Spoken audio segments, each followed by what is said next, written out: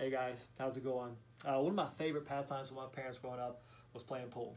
We always had a pool table around, so we play a lot together.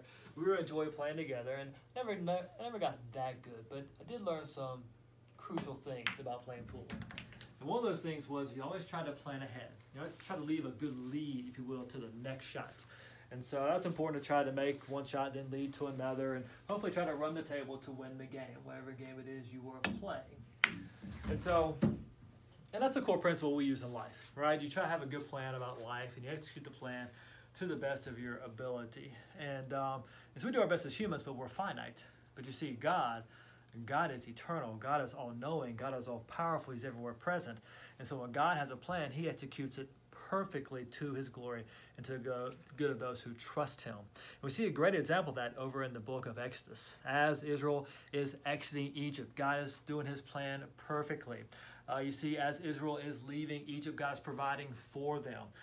He actually told the Israelites to ask the Egyptians for things like jewelry, silver, and gold, and clothes as they left. And they did, and the Egyptians just gave them jewelry, gold, silver, and clothes, and they were glad to give them to the Israelites, hopefully, probably trying to appease the God of Israel. And this fulfilled the prophecy back in Genesis 15, verses 13 and 14 that God spoke to Abraham hundreds of years earlier.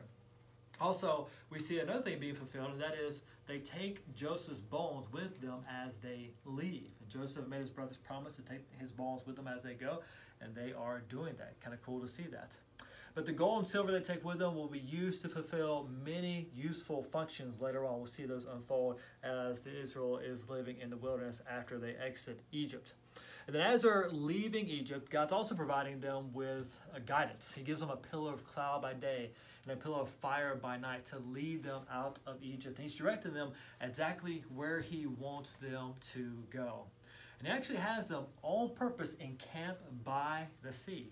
And he lets Moses know he's going to use this for his glory, because as Israel's encamped by the sea, Pharaoh's heart once again becomes hardened, and he pursues the Israelites, and the Egyptians come upon the Israelites, and they're trapped between the Egyptians and the sea. The Israelites cry out, but Moses says, don't worry, God's got a plan, just trust him. And of course, it's then that we see one of the greatest miracles in all of biblical history, the parting of the Red Sea, a supernatural event if there ever was one. It says the Israelites they actually went through the Red Sea on dry ground. Not wet ground, not muddy ground, dry ground.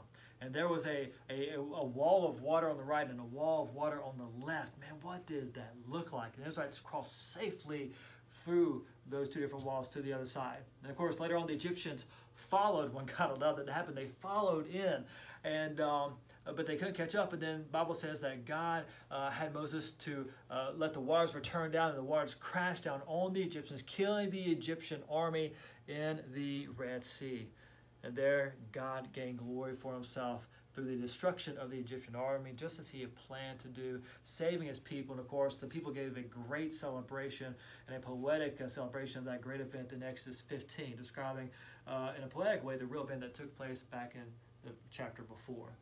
But we can learn so much from that, but at least one major thing is God is in control. He's got a perfect plan, and we can trust what he is doing.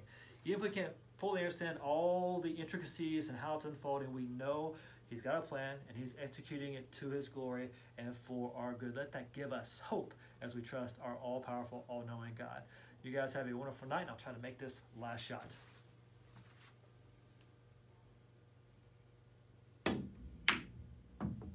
So close. You guys have a good night. See you later.